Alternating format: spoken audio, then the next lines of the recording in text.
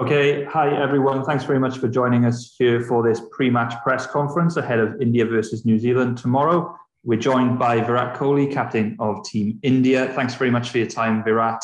As you all know by now, we are running this press conference exclusively on Zoom. And if you do have a question, can I please ask you to raise your hand in the platform? I can already see that some people have done that. Just some general housekeeping, please. Can I ask everyone to remain on mute and turn your videos off, please, for the duration? If you are selected to ask a question, please can you unmute yourself, ask your question, and then mute yourself immediately following. So without further ado, I will now hand over to Molin at Team India, who will select questions. Thank you. Yes, thank you, Callum. Please keep in mind that this is a pre-match press conference. We shall only take questions purely on cricketing merit. Venkat Krishna and then Shamik Chakravarti.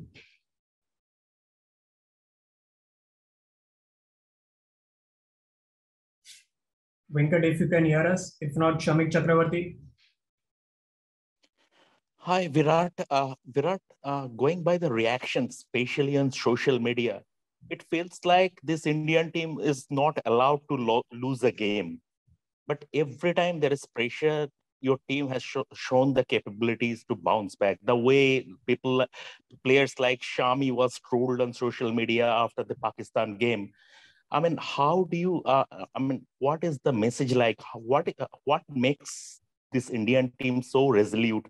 Be it 36 all out, be it the innings defeated Headingley, be it now this Pakistan, after this Pakistan game, sort of must-win match against New Zealand. What makes this team so resolute? Well, there's a good reason why we are playing on the field and not some bunch of spineless people on social media that have no courage to actually speak to any individual in person. They hide behind identities and go after people through social media, making fun of people, and that has become a source of entertainment in today's world, which is so unfortunate and so sad to see. Because this is literally the lowest level of human potential that one can operate at. And that's how I look at these people.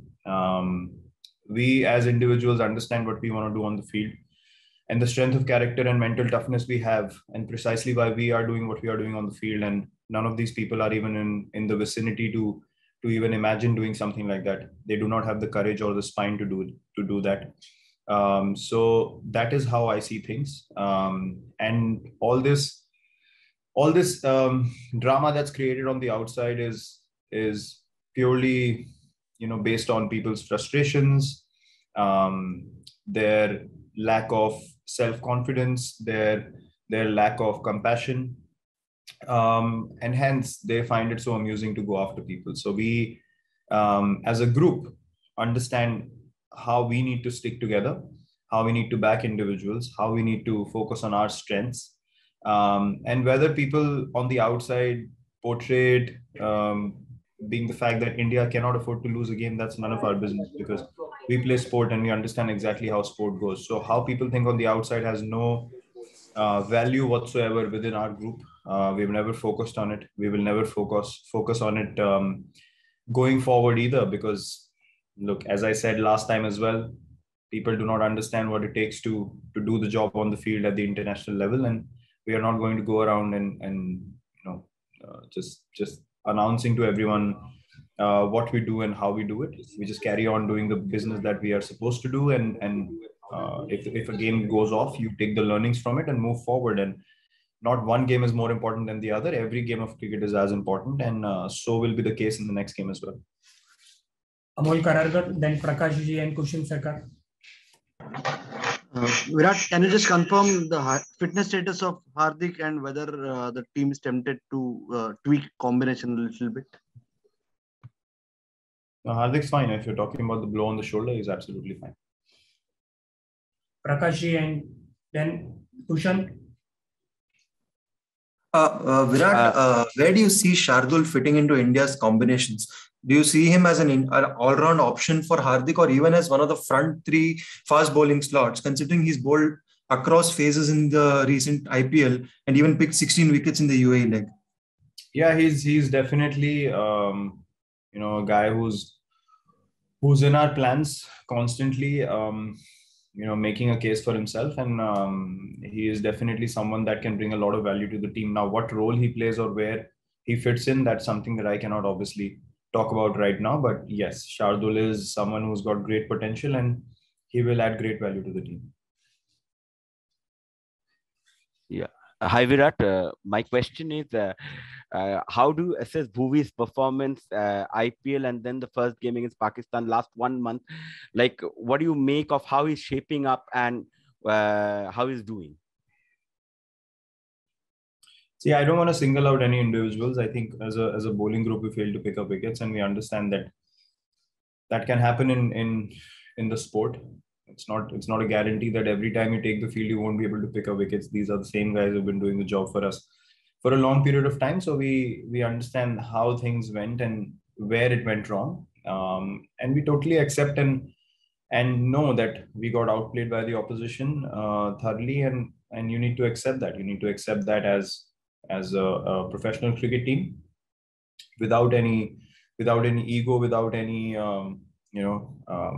excuses whatsoever. We have given none, and we will not give any excuses moving forward either. And hence, I'm saying that I will not single out individuals. We lost as a team, and that's exactly what we believe in, and that exactly was the case in the previous game. By Durjo Bose, then Rahul Rawat, followed by Sandeep Sarkar. Yeah, hi Virat.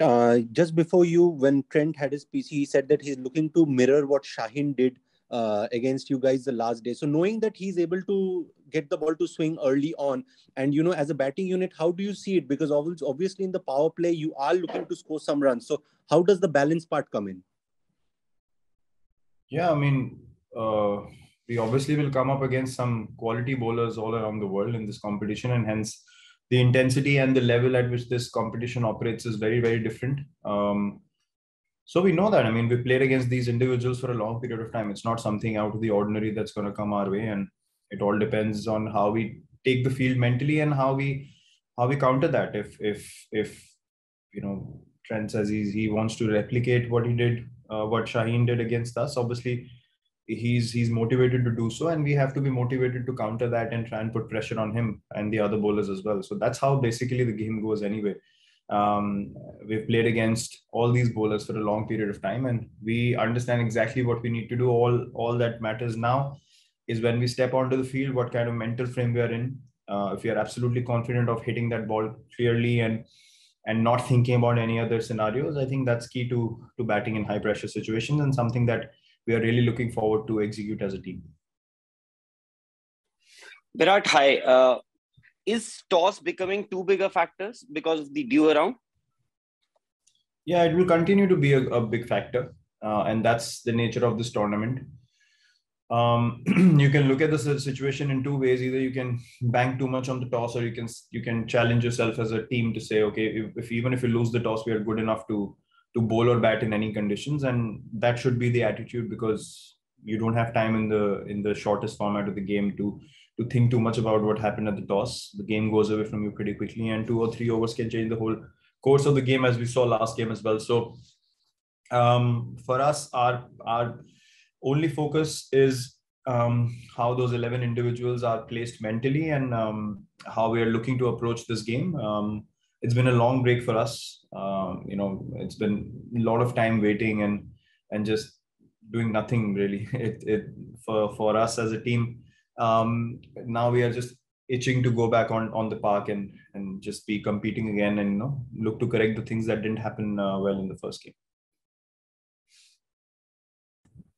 Yeah, Virat, Jasprit Bumrah has been a tremendous performer for the team over the last few years. But do you feel that the team is over-dependent on him every time he takes the field? The team is looking to him for taking wickets. And the second thing is the way Mohammed Shami was attacked in social media over his religion after the Pakistan match. As a captain, how are you backing him up? The second part has been answered already. No, I'll elaborate on that a little bit more. Look, Jasprit obviously is the best all-format bowler in the world, and precisely why there is so much expectation on him, not just from people on the outside, but himself as well. So he takes a lot of pride in that. So we are not at all bothered about how much expectations he takes. on the outside, it doesn't matter, honestly.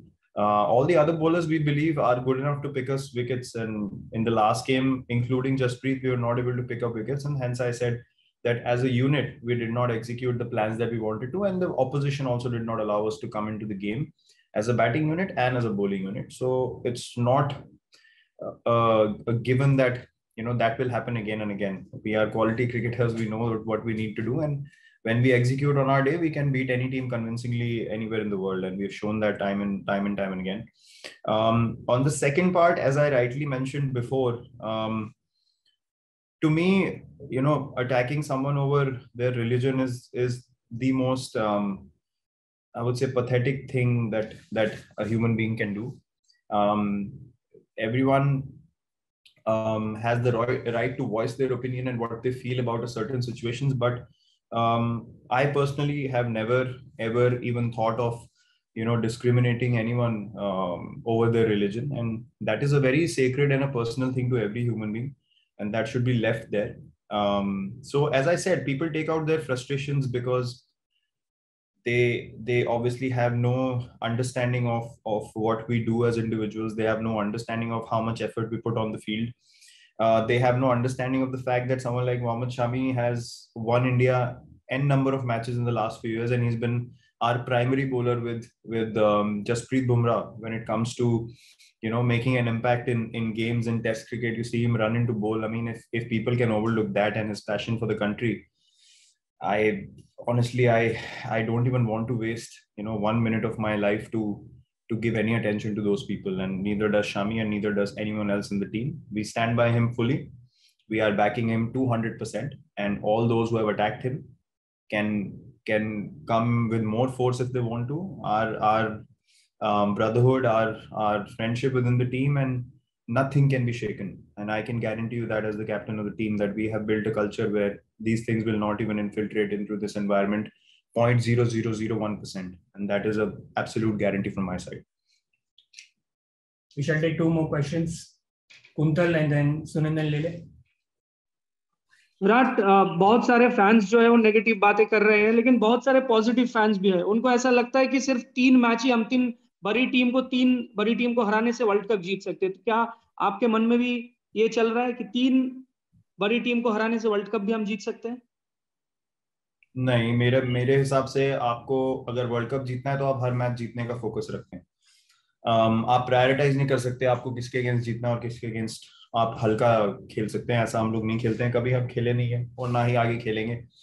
World cup जैसे tournament को जीतने के लिए, उसमें अच्छा करने के लिए आपको उस दिन पे अपना बेस्ट करना है, उस मोमेंट में प्रेजेंट रहना है. लोग, जैसे मैंने बोला, क्या बोलते हैं बाहर, क्या नहीं बोलते हैं, उससे हमें कुछ मतलब नहीं है. आई नो बहुत सपोर्टिव फैंस हैं हमारे, और मैं उन लोगों को क्रेडिट देना चाहूंगा जो हमारी सिचुएशन को समझते हैं, क्योंकि हम लोगों को अभी क्रिकेट खेलनी है. और जिन लोगों में पेशेंस नहीं होती है, वो लोग हमेशा पैनिक बहुत जल्दी करते हैं, और उन लोगों को लगता है कि सब खत्म हो गया. और हम लोग ऐसे नहीं सोचते हैं. अगर हम लोग बाहर के लोगों की तरह सोचने लगे तो हम लोग दुनिया की बेस्ट टीम नहीं रहेंगे. और एक रीजन है कि हम लोग उस चीज से अपने आप को डिस्कनेक्ट करके अपने क्रिकेट पे फोकस कर सकते हैं. चाहे हम हारें, चाहे हम जीतें, हमने बार बार कम बैक किया एज अ टीम. और हमें किसी को प्रूव करने की जरूरत नहीं है, नॉट एज इंडिविजुअल्स और नॉट एज अ टीम. सो बाहर लोगों को क्या बोलना है, देश में क्या माहौल चल रहा है हमारी टीम को लेके, हमारे लिए कुछ भी मैटर नहीं करता है. मैं आपको बहुत बार ये पहले भी बोल चुका हूँ और आगे भी मैं यही बोलूंगा कि लोग कुछ भी बोले, हमें उससे कुछ फर्क नहीं पड़ता है. हमें एग्जैक्टली पता है हम लोगों को क्या करना है इस टूर्नामेंट में आगे जाते हुए और इंडियन क्रिकेट टीम को आगे जाते हुए अगले कुछ सालों में. Final question. विराट, एक दिन खराब बैट्समैन हो रहा या बॉलर कितना भी बड़ा खिलाड़ी हो सकता है, तो अगर बैट्समैन के लिए बैकअप है तो बॉलर 5 ही होना जरूरी है क्या T20 में? क्या छठे बॉलर की जरूरत हो सकती है और उसके लिए बैकअप प्लान होना चाहिए?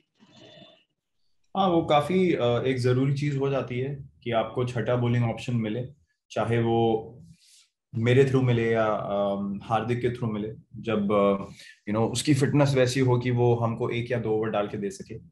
आई थिंक इस चीज को समझना बहुत जरूरी है कि गेम की सिचुएशन भी डिक्टेट करती है कि आप कब उस छठे बॉलर को यूज कर सकते हैं कि नहीं. पिछले गेम में वो सिनारियो हमारा क्रिएट ही नहीं हुआ. अगर आप पहले बॉलिंग करते तो शायद मैं भी 1-2 ओवर डाल सकता था. सेकेंड इनिंग्स में जब हमें विकेटें नहीं मिली तो उस टाइम पे आपके सिर्फ प्राइमरी बॉलर्स ही बॉलिंग कर सकते हैं, क्योंकि आपको विकेट्स रेगुलरली लेने का इंटेंशन है। और ऐसा नहीं है कि जो लोग 6 या 7 बॉलिंग ऑप्शंस खिलाते हैं वो मैच हारते नहीं है। तो it all boils down to execution. हमारी एग्जीक्यूशन ठीक नहीं हुई।